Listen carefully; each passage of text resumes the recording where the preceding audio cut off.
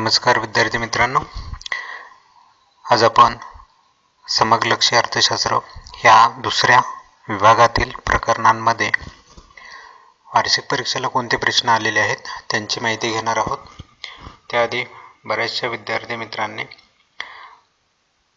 कमेंटमध्ये सांगितलं होतं की सर तुम्ही चांगले व्हिडिओ बनवताय, परंतु मार्च 2019 मध्ये कोणते प्रश्न विचारले जातील तर ते प्रश्न आम्हाला लवकरात लवकर सांगावेत, जेणेकरून आम्हाला त्याचा अभ्यास करायला सोपं जाईल किंवा अभ्यास करता येईल आणि वेळ जास्त मिळेल। म्हणून 2019 मध्ये कोणते प्रश्न विचारले जातील त्या प्रश्नांची माहिती द्यावी। तर लवकरच आपण त्या संदर्भातले देखील व्हिडिओ तयार करणार आहोत। परंतु विद्यार्थी मित्रांनो, मला अशी एक विनंती आहे की हे व्हिडिओ तुमच्यापर्यंत तर पोहोचलेले आहेत, परंतु असे बरेचसे विद्यार्थी अजून बाकी आहेत की ज्यांच्यापर्यंत हे व्हिडिओ पोहोचलेले नाहीत। म्हणजे 4-5 महिन्यापासून हे व्हिडिओ मी बनवलेले आहेत, परंतु पाहिजे तेवढ्या विद्यार्थ्यांपर्यंत ते पोहोचलेले नाहीत। एक 700-800 विद्यार्थीच सबस्क्राईब केलेले दिसत आहेत मला। तर एवढे लाखो विद्यार्थी परीक्षा देणार आहेत, तर त्या विद्यार्थ्यांपर्यंत प्रत्येकापर्यंत ही माहिती जाणं गरजेचं आहे। तुम्हाला हे व्हिडिओ समजल्यानंतर तुमच्या ग्रुपमध्ये, तुमच्या आजूबाजूच्या विद्यार्थ्यांमध्ये त्यांच्यापर्यंत देखील हे प्रश्न पाठवण्याचं काम आता तुम्हाला करायचं आहे। ही माहिती तुम्हाला विनामूल्य कुठल्याही प्रकारचे पैसे न घेता तुमच्यापर्यंत पोहोचते। तुम्हाला फक्त ती आपल्या मित्रांपर्यंत पोहोचवण्याचं काम करायचं आहे। अशी माहिती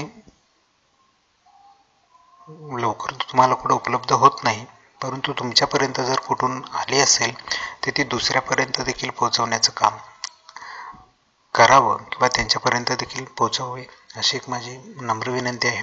आणि चॅनल सबस्क्राईब करायला पण विसरू नका, जेणेकरून नवीन व्हिडिओ टाकला की तुम्हाला लगेच त्याचं नोटिफिकेशन तुमच्या मोबाईलमध्ये येईल आणि तुम्हाला तो व्हिडिओ पाहता येईल। यासाठी सबस्क्राईब करणं पण देखील फार महत्त्वाचं असतं। तुम्ही सबस्क्राईब करत नाही, फक्त व्हिडिओ पाहत असाल तर चांगलं आहे, परंतु सबस्क्राईब केल्यानंतर नवीन व्हिडिओ तुम्हाला लवकरात लवकर पाहायला मिळतील। म्हणून सबस्क्राईब करायला विसरू नका आणि आपल्या मित्रांना देखील सबस्क्राईब करून घ्या। आपले ग्रुप बनवा, आपल्या ग्रुपच्या ह्याच्यामध्ये ते पाठवा आणि त्याच्यावर डिस्कशन करा, थोडी चर्चा करा, जेणेकरून तुमच्या चर्चा केल्यावरती तुम्हाला जास्त समजेल आणि लक्षात पण राहील। जेवढं मी सांगतोय तेवढं जरी तुमच्यापर्यंत पोहोचत नसेल तरी तुम्ही चर्चा केल्यानंतर त्याच्यातून बरीचशी माहिती तुम्हाला मिळू शकते। ठीक आहे, तर चला सुरू करूयात। आज आपलं दुसरा विभाग समग्रलक्षी अर्थशास्त्राची ओळख, त्यामधले पहिलं प्रकरण समग्रलक्षी अर्थशास्त्राची ओळख। या प्रकरणावरती आत्तापर्यंत HSC बोर्डाला कोणते प्रश्न विचारले आहेत त्यांची माहिती पाहूयात। प्रथमतः किती गुणांसाठी हे प्रकरण आहे त्याची माहिती पाहू।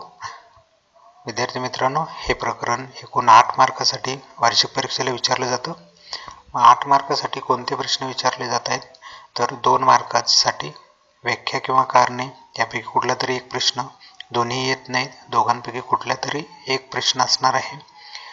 पुन्हा 2 गुणांसाठी एक फरक विचारला जातो, पण या ठिकाणी फरक मात्र दरवर्षी विचारण्यात आलेला आहे, म्हणून फरक तुमचा एक असणारच आहे या प्रकरणावरती, हे लक्षात ठेवा।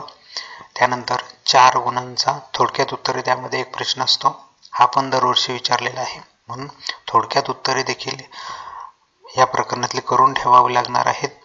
हे फक्त 3 आणि 4 प्रश्न तुम्हाला ह्या प्रकरणातले करावे लागणार आहेत।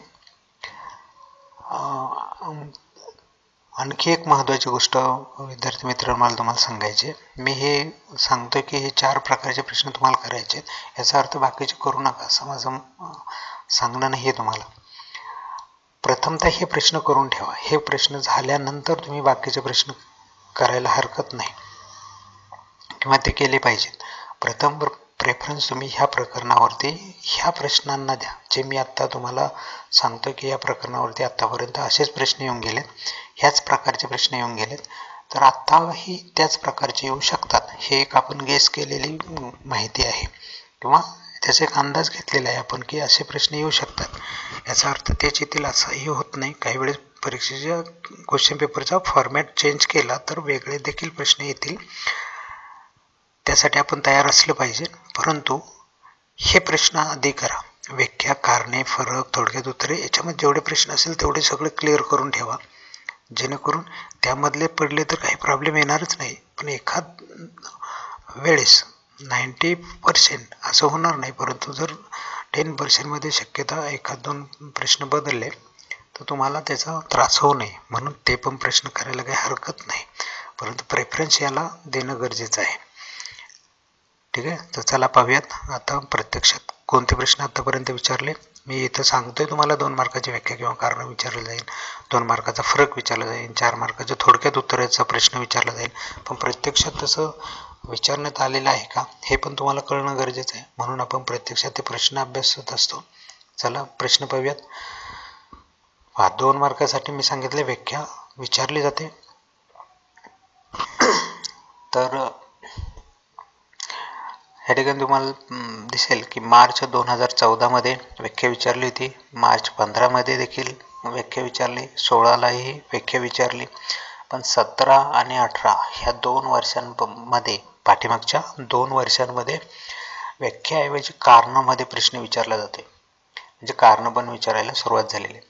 आता पुन्हा थोडं फॉर्मॅट चेंज करून व्याख्या विचारायला सुरुवात झाली तर व्याख्या पण येऊ शकेल. आणि नाही फॉर्मॅट चेंज केला त्यांनी तर कारणच आहे तशी फॉलो केली जातील. म्हणून व्याख्या आणि कारणं तुम्हाला या प्रकरणावरती करावे लागतील. त्यानंतर मी सांगितलं एक फरक दरवर्षी विचारला गेलेला आहे.